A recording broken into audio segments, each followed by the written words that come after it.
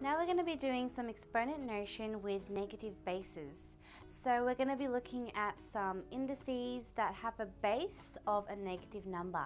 So as you can see over here, guys, we have negative 2 and its power of 1. The power 1, we call it the index, and the base is going to be the negative 2, which is on the bottom of the index. Okay, so negative 2 is the base. Now negative to the power of 1 is just negative 1, isn't it? Sorry, negative 2. So the answer is just negative 2 for this one. Now what if I have negative 2 to the power of 2? Negative 2 to the power of 2 is the same as negative 2 times negative 2, isn't it? Now, negative times a negative is a positive, so it's going to be positive 4. Can you see that? Now let's try another one. Negative 2 to the power of 3, so negative 2 cubed. This is the same as negative 2 times negative 2 times negative 2.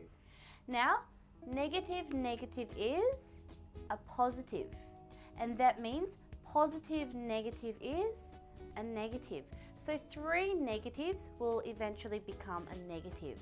And 2 times 2 times 2 is 8. So the answer is negative 8. Can you see that, guys? So just do one thing at a time.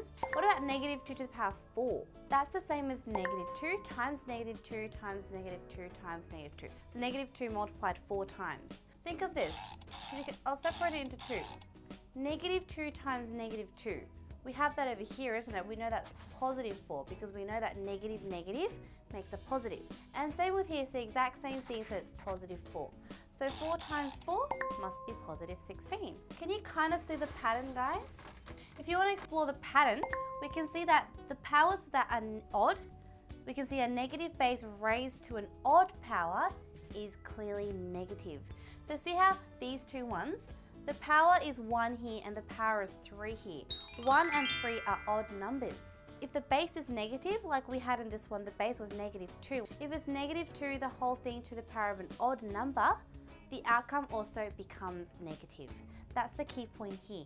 Now let's look at the even powers. The even powers are going to be the ones underneath it, which are these two, 2 and 4, which have the powers. Negative 2 is the same base, the negative base, but this time we have an even power. So a negative base raised to an even power is positive. So see how the powers here are 2 and 4? 2 and 4 are even numbers, so power of an even number must always become positive as well. Makes sense, guys? That's the key point here. Now, one thing I want you guys to be very, very careful with is negative 2 to the power of 2. We know that's positive 4, right? But that's because we have brackets around the entire number negative 2. What if you have negative 2 squared like that? If we don't have brackets, this square is only for the 2. Only for here, the square is for both the negative and the 2. For this one, the 2 is only, the square 2, the power 2 is only for the 2.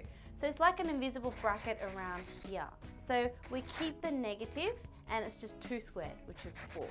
So the bracket, the place of the bracket is also very, very important. So I want you to pay a good amount of consideration into where the brackets are. That's very, very important as well.